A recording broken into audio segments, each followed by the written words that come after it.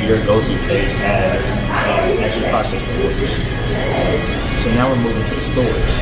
So I know you were saying Mo, he has multiple chains and things of that sort. So let's say he has one in Hillside Village and then he has one in California. If he wants to add a new store, he can easily add a new store by clicking the add a new store button. Or if you want to edit a store, because it was recently in Hillside Village, but now his establishment has moved to Mesquite, Texas. He can edit that and change things of that sort. So I just want to go through a little bit of how what it looks like.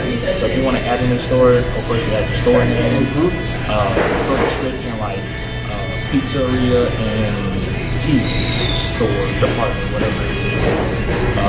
Then you put the logo, of course. Then you put the approximate delivery time. We normally say about 30 minutes, 30 to 35 minutes from the time it's prepared to the time it's going to be delivered to the customer. The approximate price for two.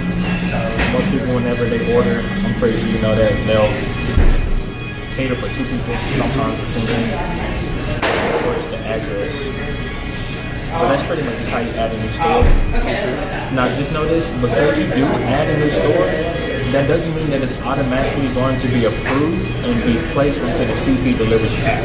It has to be approved by CP Delivers first, and then you receive your tablet, and then it's placed into the app. So you can add as many stores as you want to, but it's not going to be on there until it's approved.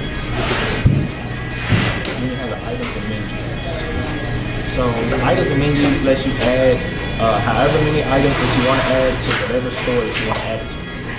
The add-on category, this is for, let's say you have a burger, let's say you have a pizza combo.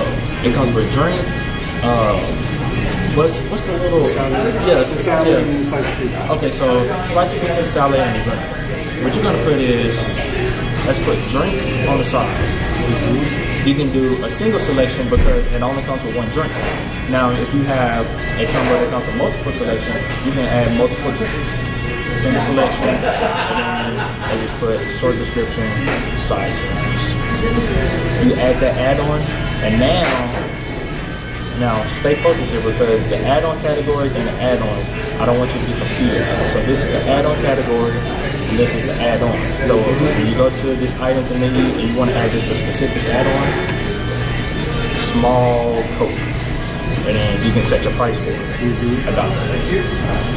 And then if you want to add a large Coke, you know, things of that sort. So that's the difference between the add-on categories and the add-on. The add-on category is mainly the category of whatever the add-ons you're going to do. Correct. And then the add-ons is just specific. The menu category is like whenever the customer is scrolling down the CP Delivers app and they're shopping on your website or they're shopping under your store, they're going to have menu categories: pizza. What's another item that you call? Pastas, salads, appetizers. Exactly. So that's the menu categories, and then the items go under the menu categories. So the add-ons go under the add-on categories for the sides. The items go under the menu categories for the main meals. And if you want to add those, of course, you just click add.